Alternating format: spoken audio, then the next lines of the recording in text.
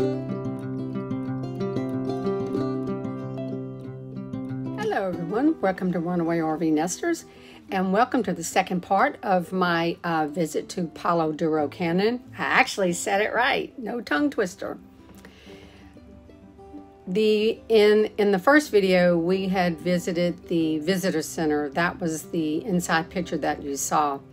And the window in that visitor center is very wide and very massive, and you get a great view of the inside of that canyon as far as the eye can see, actually.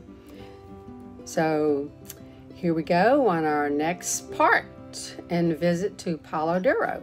Hang on.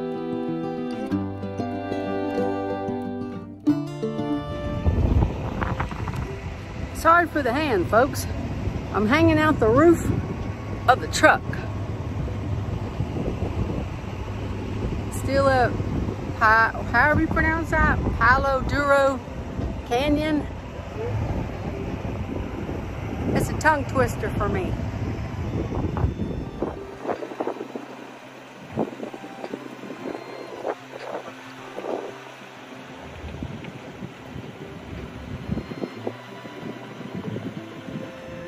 Go to Palo Duro Canyon.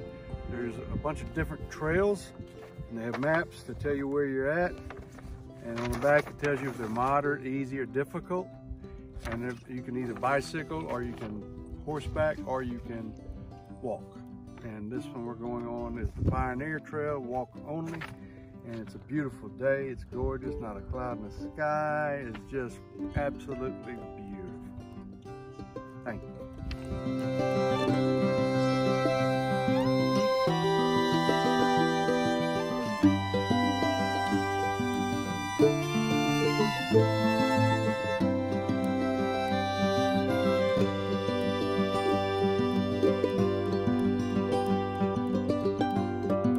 You enjoyed that video.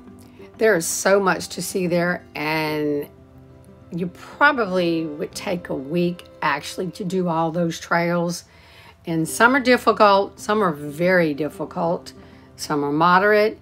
And the one we took, that first picture, it was that was an easy one. But the picture that has the cave, that is called the hideout.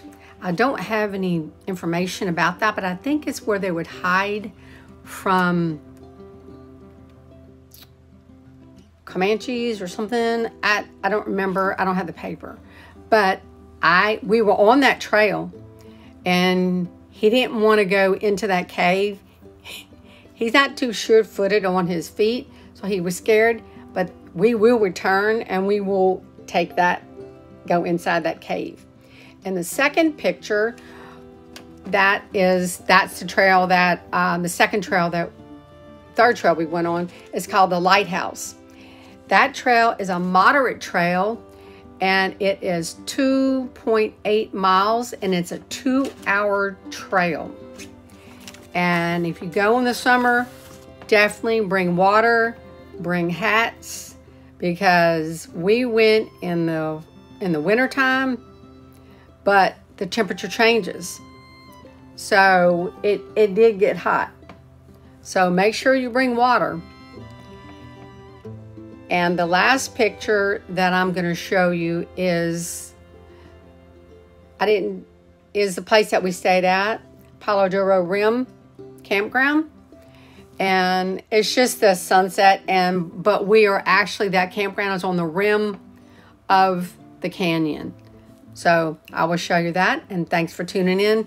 And if you are in the area or not in the area, you really need to check out this place. I mean, because like I said, it is second largest, but it is vast, but it's big. And there's a lot to see and a lot to do. Thank you. Have a nice day, and thanks for tuning in.